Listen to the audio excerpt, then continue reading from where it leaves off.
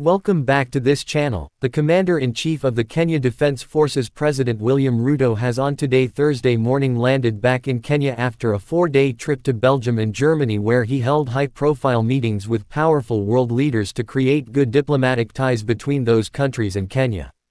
On his absence, the Deputy President Rigathi Gachagua was in charge as the political temperatures rose following the Monday mass action protests led by the opposition leader Raila Odinga. After landing today, whereby Baba is also expected to lead other anti-governmental protests, the president was accorded a warm welcome by top political bigwigs in the UDA government. Those spotted at the airport include Deputy President Rigathi Gachagua, Police Inspector General Yaphet Koome among other police and security chiefs.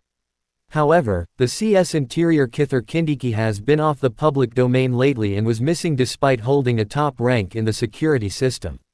According to privacy-sourced information, the Interior CS Professor Kithure Kindiki allegedly called President William Ruto and told him categorically that he disagreed with all the draconian decisions that were being made on Monday.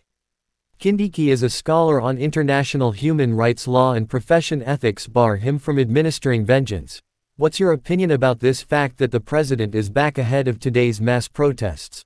Leave your opinion in the comments section, subscribe to this channel so that you don't miss any updates.